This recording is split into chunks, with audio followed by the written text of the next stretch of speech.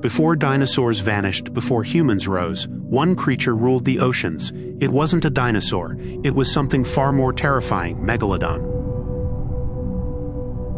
Megalodon was the largest shark to ever live, up to 60 feet long. The great white shark is one of the most feared predators in today's oceans. But next to a megalodon, it looks like a toy. This ancient monster was more than 3 times its size. Imagine a full-sized school bus nearly 40 feet long. Now imagine a shark even bigger, gliding effortlessly through the depths. Its bite, nearly 6 times more powerful than a T-Rex. One snap could crush a whale's skull.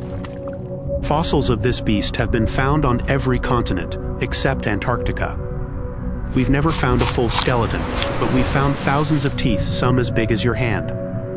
Even at birth, megalodon pups were bigger than adult humans, 6 feet long at least. This shark didn't just eat fish, it hunted whales, giant turtles, even other sharks. Despite its size, Megalodon was fast, up to 18 miles per hour underwater. Like a submarine, Megalodon hunted from below, striking upward without warning.